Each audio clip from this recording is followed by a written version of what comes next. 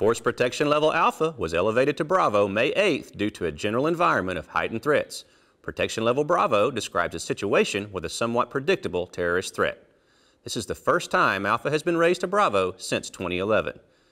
USNS Brunswick will soon be the 6th joint high-speed vessel to be christened.